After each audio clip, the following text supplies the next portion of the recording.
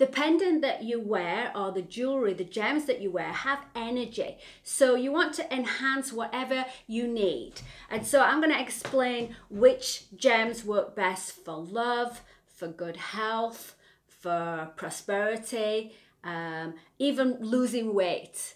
But they have energy, and it's not only the energy in the actual gems, but how that energy affects your personal energy, because they affect different people in different ways. So I'm going to show you how to test your specific energy.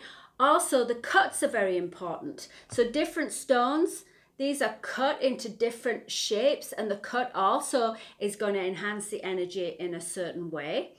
And pairing of the gems. So as you can see, some of these gems have two gemstones together. So you want to make sure that the energy of the combination is a great energy for you.